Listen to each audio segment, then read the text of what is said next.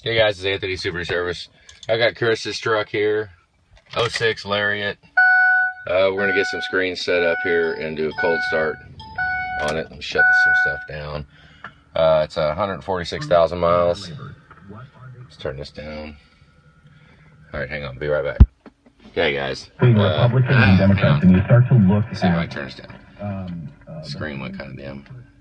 All right, 3001, 140,000 miles. Let me get some more stuff set up.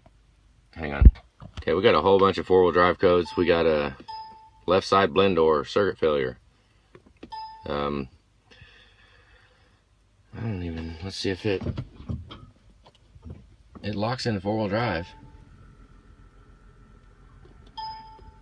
Circuit failure, cylinder failure. A lot of those, we get a whole bunch of failures. Cylinder number 4, contribution balance. That's the only one I'm seeing. Yeah, the screen needs to brighten up a little bit. All right, hang on just a second. We got, so basically a whole bunch of four-wheel drive crap and number 4, contribution balance. All right, hang on. Okay, I just cycled the key again. Right now, initially, is 50 degrees. ICP looks all right. Victim looks okay. Let me scroll this down. What happened? Thumbs up, hang on. Okay, I pulled some other things up. Not sure how the boost is, but we'll find out. EVP volts is okay. We're gonna go ahead and cycle this key and fire it up, and let's take a quick look at these injectors. It is 53 degrees is what it is. Watch the battery volts on top. Let's see. We'll watch Victim 2 as I crank it. There's the chatter stopped. Here we go.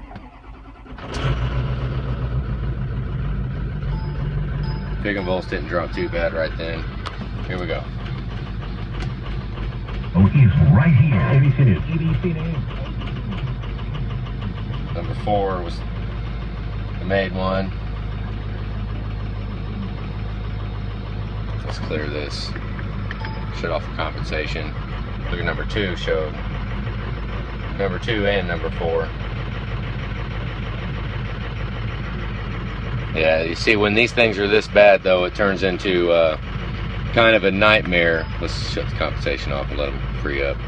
Number 2 and 4, it's going to turn into a nightmare because we do number 2 and number 4, and then if there are any other weak ones, you know, we're really not going to see them right now because it's overfueling the hell out of everything trying to pick up number 2 and 4. But 2 and 4 are freaking shot. God, I know I got all kinds of glare here. Looks like number 2 and number 4 though. I thought at the beginning of the video, if we go back and look, number 8 was kind of showing it a little bit. But we definitely got 2 and 4. Let me go back here real quick and let's see while it's trying to warm up.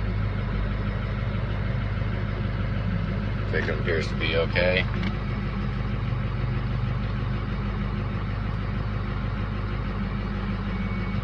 Smooths out with compensation on. Didn't take very long to smooth out. But shut off the compensation, this little button over here. There you go, number 2 and number 4 just turned to crap.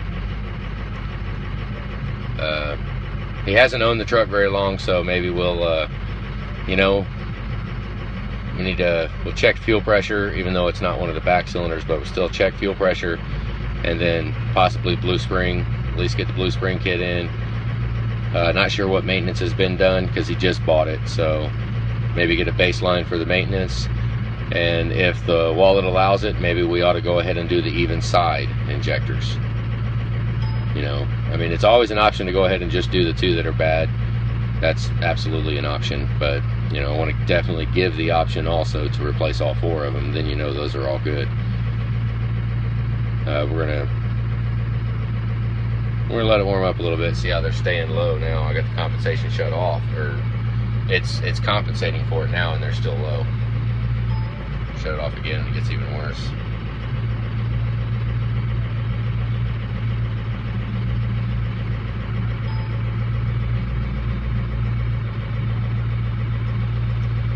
looking like 2 and 4 are pretty bad. Just let it run for a minute, get some temperature.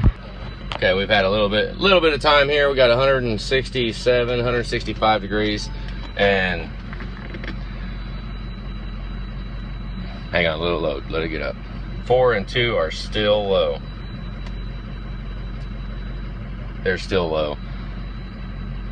I mean, this is a tough one right here because it's very likely that we can replace these two and then have to go back in it, because 2 and 4 are so bad we can't accurately tell if any of the other ones got hurt because of it.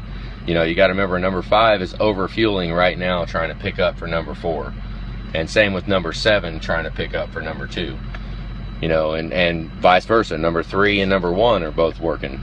You can see how high number 8 is right now. So, you know, that's yeah. I mean, 140,000 miles. Who knows what kind of condition? He hasn't even, the owner of the truck has not even physically gotten the title yet for it.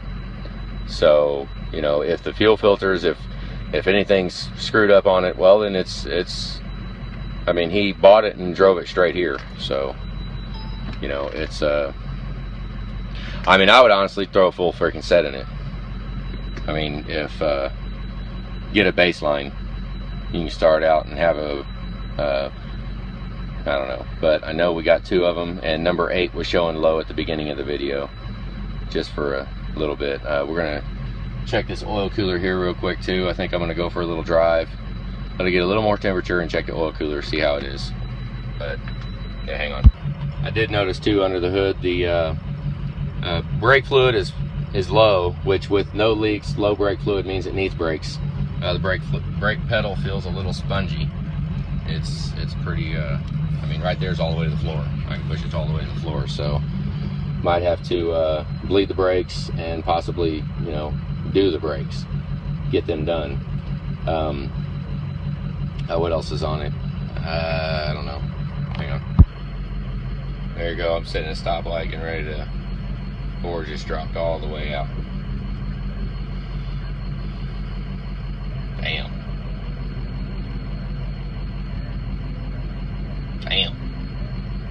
Shot. Oh no, man, with this graph here.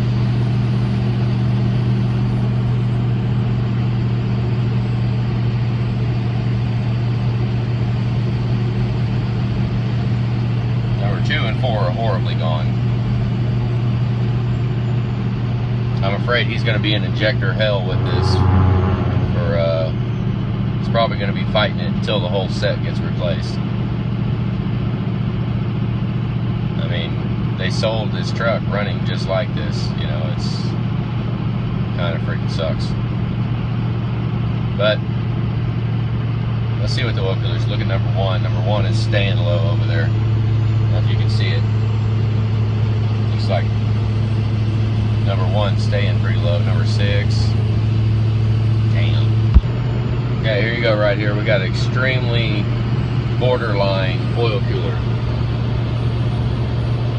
14 degrees. Needs a thermostat, obviously.